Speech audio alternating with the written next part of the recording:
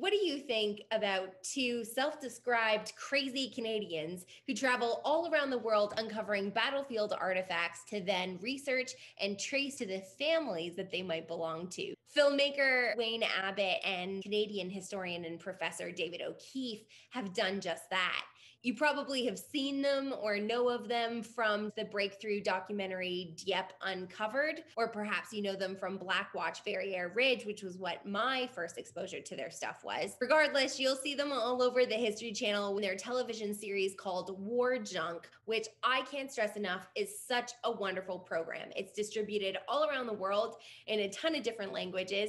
And I think the reason why it's such a successful show is because these two guys do meaningful research, the tiniest little artifact that you would think nothing of, connecting real people to history, connecting the dots for so many families. That's what these two guys do, and it's really meaningful stuff. My name is Samantha. I'm the outbound operations manager for the Battlefield Tours of Canada, and it looks like we've got a little bit more of a lockdown ahead. So what better time for us to connect with our wonderful community, both here in Canada and all around the world. Throughout this video, you'll see why we at the Battlefield Tours love this show so much. Watch this chat that I had with our good friend and award-winning Canadian historian, David O'Keefe. We were in the Shingmut. You've got to see that. It's in the film. I need to see it. No, I haven't seen it. Actually, we're in what is called the Shingmun Redoubt, which is the big fortifications built by the British north of Hong Kong in Kowloon. Yes. And it was supposed to, hold off the Japanese. And it was a series of strong points all in the mountains. And it's so cool because it's been turned into a park where you can hike now. But while they were building it, the British had a problem with some sort of insect or something. So they imported monkeys to deal with the insects. So now the monkeys inhabit this whole Shingmun Redoubt. So we go up there and we finish the shoot we need to do. And so I said, well, look, I'll go down, I'll meet our fixer, and I'll get the lunch, and I'll bring it up.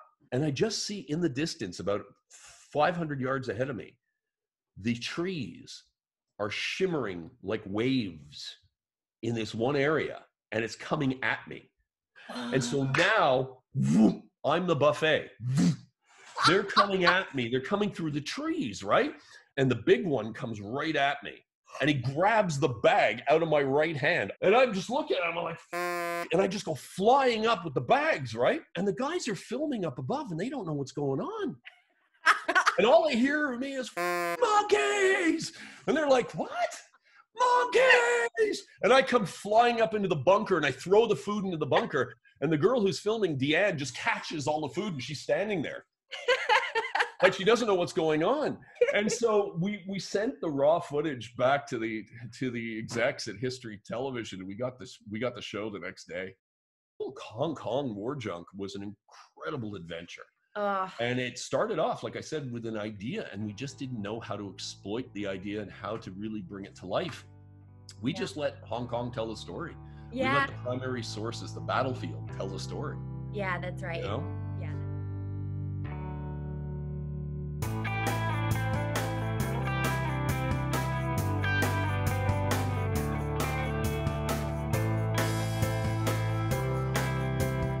So cool to watch the War Junk episodes because it's just so many of our friends.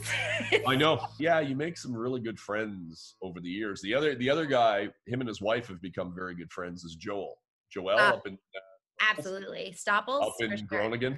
Yeah, they're great. I met Joel probably 5 or 6 years ago, I guess it was, on another Black Watch Snipers.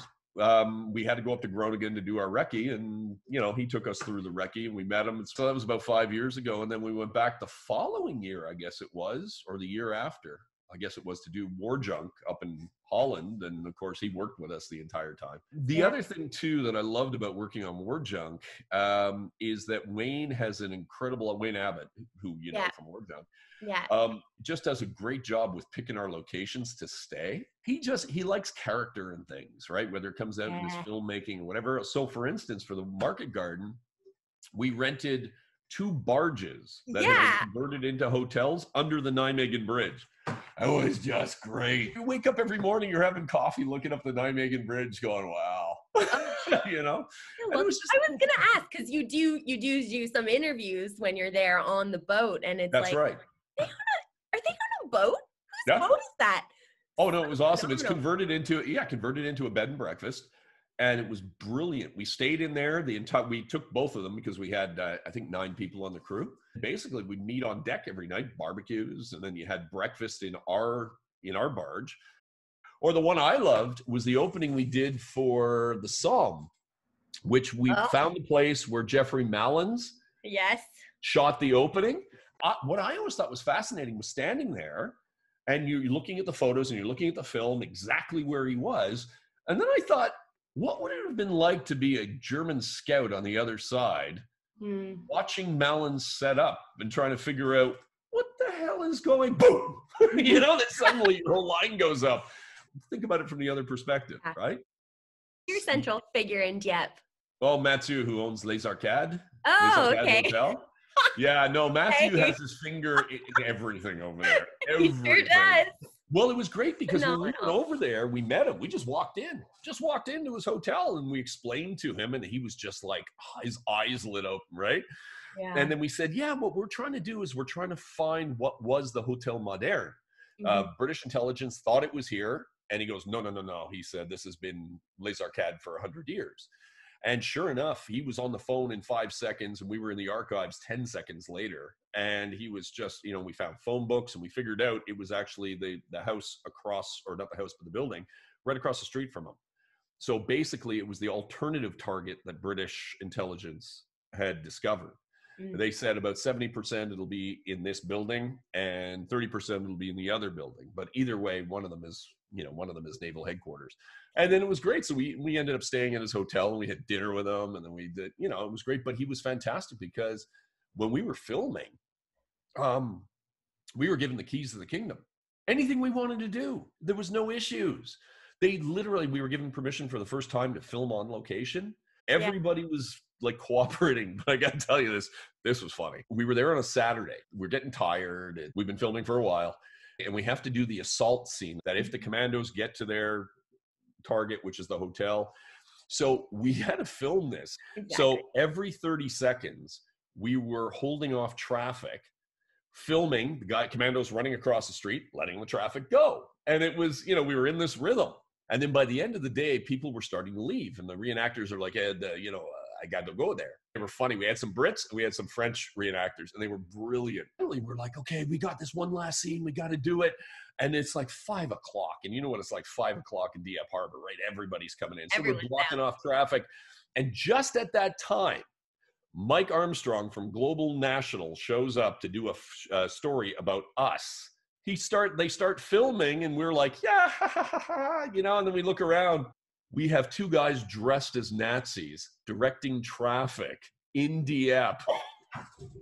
He's filming this, right? And then finally, he goes over and speaks to one of the ladies who must have been in her 80s, and she goes, "Oh, not good memories." And then he interviewed some of the reenactors, and one of them was really funny. He said, I was walking down the street and some lady threw a pot at me. So it was really interesting getting back to what we talked about the present and the past and how things change and sometimes how much they stay the same. There's always things that you're going to come across that are extremely sobering. I was watching the Operation Market Garden episode recently, and we do this my whole job is you meet people. Sometimes it's heartbreaking. You get these people that come forward and say like, this was my dad, and I never saw his grave, and that's what's so important is to make those connections, but it doesn't get old.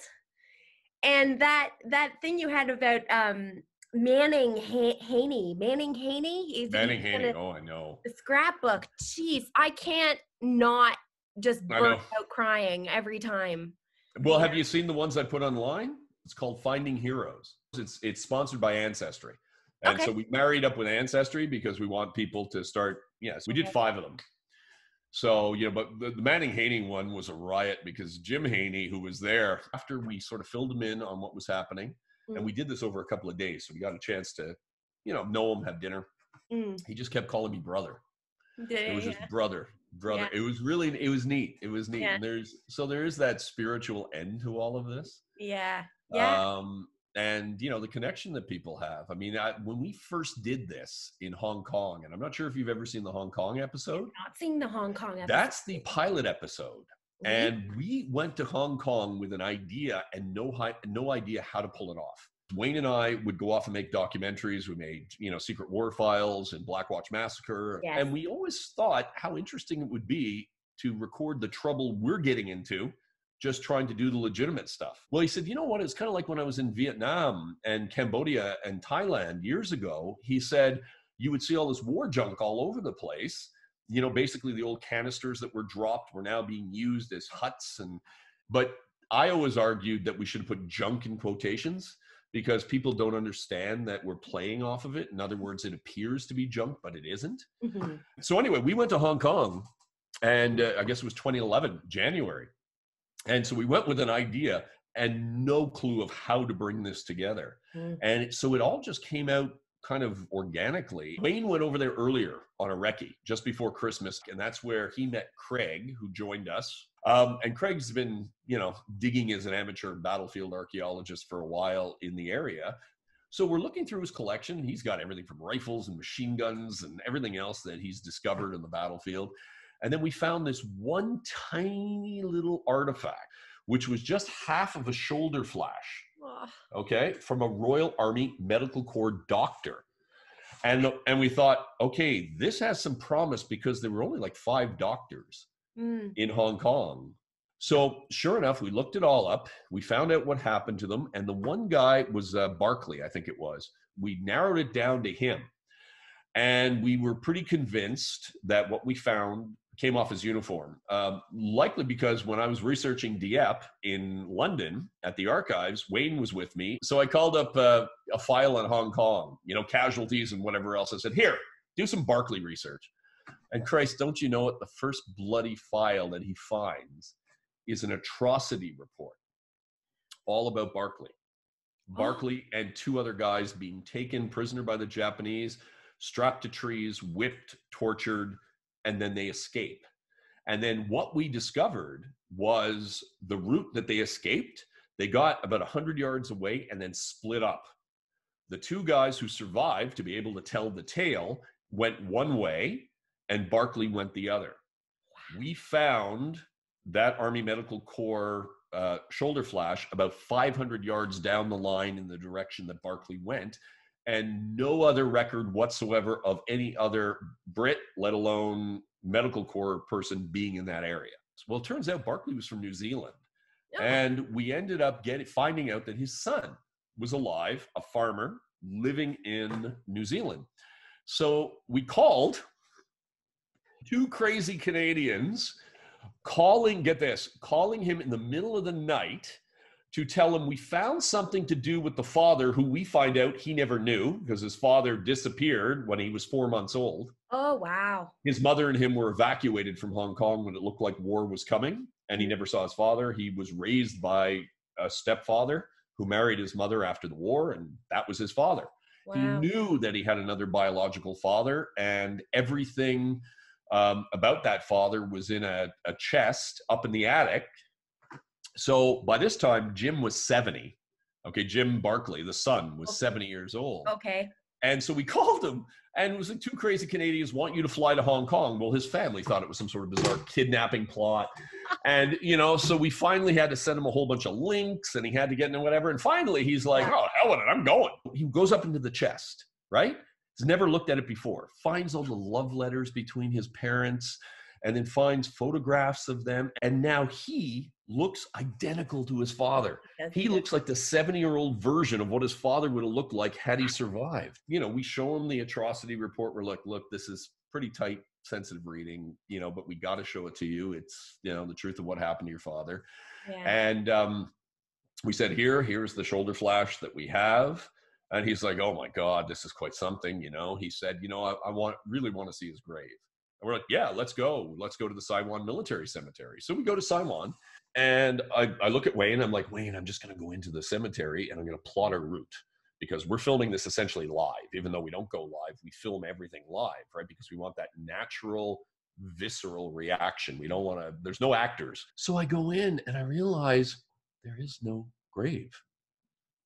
Barclay was never found. So the only thing is his name on the wall. Memorial. So I came out, and then that's suddenly when I thought, okay, I like war junk. I'm sold on war junk, because that tiny little shoulder flash was the only little bit that connected Jim with his father. Other than that, it was just a name on the wall. And then we got attacked by monkeys.